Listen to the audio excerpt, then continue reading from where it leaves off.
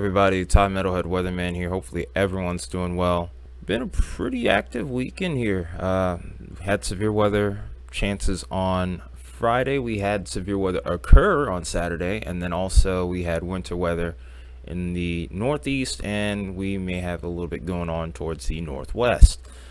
But as we look towards the week ahead here, fire danger is going to be a big thing along with severe weather. While today looks like it's going to be pretty tame in regards to the wildfire threat, as we go beyond that point, say for tomorrow, we have critical outlooks for most of the Great Plains here, and then beyond that point, heading Tuesday into Wednesday, we also have increased fire threats already. So we have to be on the lookout, especially towards West Texas. We've already been having problems over here with wildfire, so practice fire safety, because while I don't want to sound like Smokey, only you can prevent forest fires. That's actually true. So be responsible. That's all I'm going to really say there. But that being said, we do have the severe weather threat to talk about too, where a day 5 slight risk is now in effect too. This is going to be mainly centered around the Dallas area. We've been talking about this potential storm system for a while here, and we've had a good bit of continuity. There is a little bit of discrepancy, but not much in between the models here. So this 15% area is going to be the point of interest over the next couple days and talk of the channel. Another thing to make note of is the other days 4 through 8, excluding day 5, all have predictability too low. So we will be also watching those days for severe potential. So let's go ahead and get into that model data here and get a look at just what we could be dealing with as far as the wind pattern and beyond. And that's what we'll be starting out with here. So this is our current system that's rolling through the northeast, bringing in wintry precip and some cool temperatures to start out the week for the east coast here. But we're going to quickly rebound from that as this ridge comes in and warms us right back up. And for a decent chunk of the week, the first half of the week is actually going to be very nice.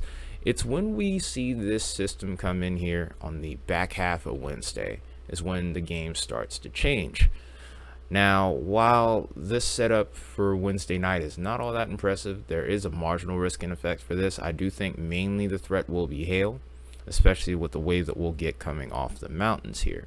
But as we go beyond that point, this trough starts to dig.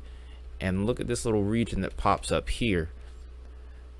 This region is going to help a shortwave develop over here, and this is kind of favoring away from Dallas, a little bit more off to the south and east, and maybe towards Louisiana, where the potential exists for maybe even tornadic activity here based off the sounding that I clicked on a little bit earlier before the start of the video. It's not necessarily the best sounding that I've seen, but it's one that can verify nonetheless for tornadic potential. And then also the threat for damaging wind and hail is evident on here as well. So we'll have to be extra careful over here towards this region as we get towards the back half of the week. And then eventually, as this system rolls off to the east, there is some potential for additional severe weather, although with the Euro at the very least, we're not looking at something quite as impressive as what we could potentially see on Thursday. Even then, Thursday is not necessarily a red letter day by any stretch.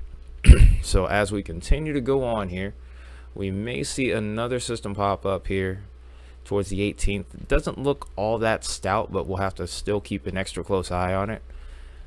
Right now, I'm kind of leaning towards it not doing a whole lot of anything, but this is going to bring more cold air towards the eastern half of the US here. So another cold shot might be on the way here. And at this point, we've actually seen a complete shift in the weather pattern by the time we get towards the back half of the month. Whereas now we're looking at a positive PNA where we're warm out towards the west and cool out towards the east. We'll verify that with the temperatures in just a little bit as we switch over to the GFS. Now we're going to do the same thing because we're looking at pretty much the same thing in regards to the first couple of days, but where things start to change a little bit is in regards to the threat on Thursday. Timing is a little bit different, and also the trough digs a little further here, and as a result we end up seeing a stronger short wave that ends up putting, I guess you would say, just to the south of maybe Dallas under the gun for maybe some significant severe weather. And if you compare the two soundings here, and I'm going to go ahead and pull it up again, this setup's a little bit better. This has a much better low level profile here, and then also the numbers here, the indexes are looking better. Lift index is pretty impressive, and then also lapse rates. So the hail threat's going to be impressive, the damaging wind threat. So all hazards seem to definitely be possible as we get into Thursday. Now once we go beyond that point here, I clicked on the wrong model here, we can see that as this storm system rolls out of here, and I think we actually ended up backtracking somehow, as this storm system rolls out of here, there's still a couple of chances of severe weather, but things will pick up beyond this point as this cutoff low comes into play here, and maybe there might be a Gulf Coast threat towards the 18th. It wasn't really showing as well on the Euro here, so a little bit of model discrepancy there for the medium to long range here. Then after that point, we get into a fair weather pattern for just a little bit, and maybe towards the end of the month we might have a new system try to pop up here. Really is questionable as to what happens with this trough. Does it end up digging and then end up becoming tilted by any stretch or anything? It's kind of hard to tell when you're looking almost 2 weeks out plus. So a lot to keep track of in the medium range and a lot to talk about in the short range here. So let's go ahead and take a look at those moisture returns and actually get a look at that fire threat here. So looking at the Euro, pretty much going to be a similar deal here, but what I want you to pay attention to are these two areas here. Look at how low the dew points are. We have dew points of 17. That is crispy, like bone dry crispy right there. And we end up continuing to see that over towards this region. Eventually, thankfully, that Gulf of Mexico moisture starts to build over towards this region, and it helps slightly mitigate that fire threat as we get later into the week here. But eventually, as that storm system moves out, those drier conditions will return, and we'll have to be on the lookout for wildfire threats again towards this area. Another thing we're trying to look at here in regards to the threat Thursday is that moisture return for the region here. And we're seeing a pretty ripe environment here in regards to moisture. We're seeing mid-60 dew points towards the region. Some areas could even see some 70s, and that ends up persisting into the evening hour. So like I said, it seems like there is a notable amount of potential over here towards this region, and as we get further into range here, we'll kind of be looking closer into that and getting into the more intricate details with that setup. As we go to the GFS, now GFS usually is a little bit more aggressive with the moisture returns here, so I'm increasingly intrigued as to what this will show here. In fact, it looks almost identical in a way, maybe a little less aggressive actually, which is a surprise. But over towards Dallas is that point of interest, and you can see those dew points are still very rich, closing in on the 70s nonetheless. So in either sense, there is definitely some level of continuity here and a correlation between that point of interest that we were talking about here. Either it's going to be just to the south, maybe southeast of Dallas, or maybe to the east of Dallas getting towards Louisiana. That will be the points of interest here.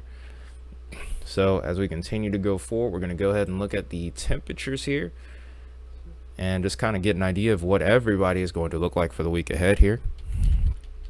Like I said, it's going to be a cooler morning here over towards the east, but like I said, we're going to quickly recover. We're going to see some widespread 50s and 60s come back into play. By the time we get into the following day, Tuesday, we're feeling just like we were last week. Spring coming back into the picture for these regions here.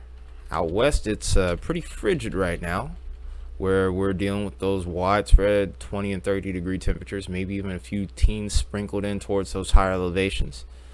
But this is also going to be what sets the stage for that severe weather setup. Look at the amount of warm temperatures we have over here towards Texas as we build from Wednesday into Thursday here. Look at those mid 80s right here, and even some 90s sneaking back into the fray here. And then watch what happens as we go towards Thursday. While the frontal boundary here isn't incredible, there's a major contrast. With that short wave in play, it does help a lot for those storms to fire. What concerns me most is that we're seeing those surface temps at the 80s right around the time those dew points are at the 60s. So could be making for a very unstable environment. Convection is going to be a key component to storm development on Thursday there. Then of course, as that progresses off to the east, we start to cool down naturally, and then eventually we end up seeing a little bit of a cool down for everybody by the time we get towards the end of the 10-day period. But by the time we go beyond that point here, we'll see that we're going to end up warming back up momentarily before shifting ultimately into that positive P&A pattern where we're warm out towards the west here. So here we are again, and GFS is actually showing a slightly different picture here. There's still a little pocket of warm air here and there, but over towards the east we're definitely cooling down until we get towards that 11 to 12 day period where we've warmed right back up, almost as if we never got a cool down over here to begin with. But again, like I said before, this isn't going to last, whereas eventually that cold air is going to invade once again as we get towards the back half and latter parts of the month. Last thing to do is go ahead and take a look at what our radar could look like here over the course of the next couple weeks. Now this is more or less just hearsay once we get past the next few days here, but this is what we're looking at right now. Pretty fair over the next couple of days. Wednesday and Thursday is when the weather starts to pick up once again. Severe weather potential and maybe a clipper system for the northeast before the next system comes in. Once we get towards that 10-day period, of course, like I said before, it's hearsay more or less, but pretty stout storm system looks like it tries to take shape here on the wintry side of things. Almost has the look of a nor'easter. We'll keep track of that and see if that ends up verifying or not. If it does, that could be a pretty notable event, especially for this time of year, which would be really surprising. But this has been a year of surprises, so we'll keep an extra close eye on that.